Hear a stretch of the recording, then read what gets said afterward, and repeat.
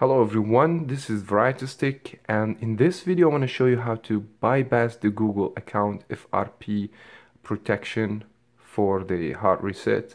And happens when you do a hard reset for the phone and you don't remember with the Gmail account, so you have to log in with the same Gmail account that you had synced to this device. So if you don't remember, I'm going to show you in this video how you can bypass the Gmail account for the LG Tribute HD for BoostMobile.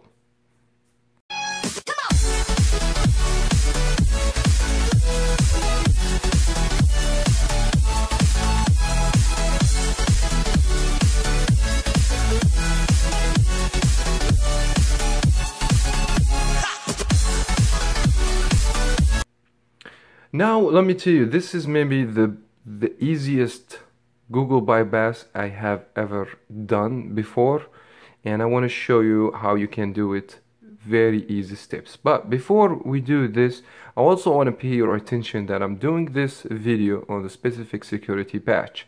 So what is going to happen after? Maybe LG, they're going to change the way that they Google bypass, and they may going to make it a little bit more difficult.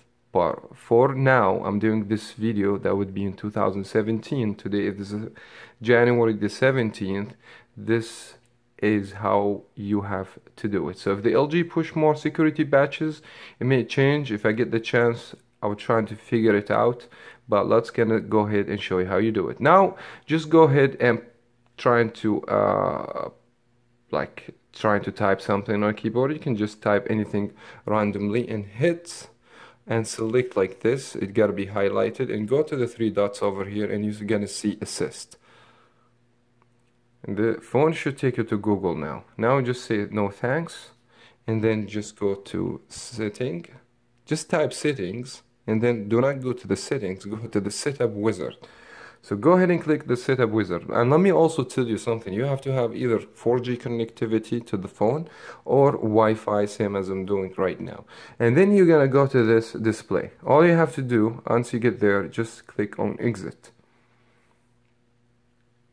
And boom, you have bypassed the Google account, which is insane. It is so easy.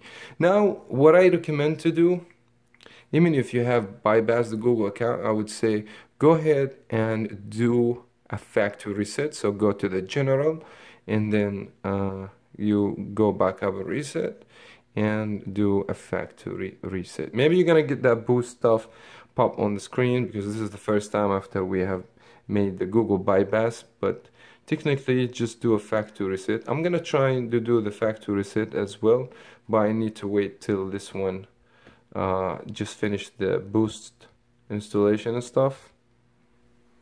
Now after the boost installation, whatever it is done, so go ahead and do the factory reset. The phone should do factory reset with no any issues or problems. Go ahead and hit delete and reset the phone. Now we're gonna let the phone do the factory reset, and we will come back to you. Now the phone, we just done doing the factory reset. We're gonna go through the wizard right now, and let me see, just hit next for now, and then next one more time. Take the protection and skip anyways.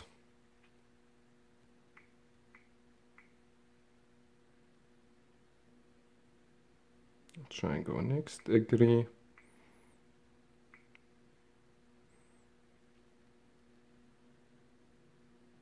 And yeah, so the phone just back to same as brand new software, and there is no Gmail account or any bypass Google account in this phone. That was very much it for that video.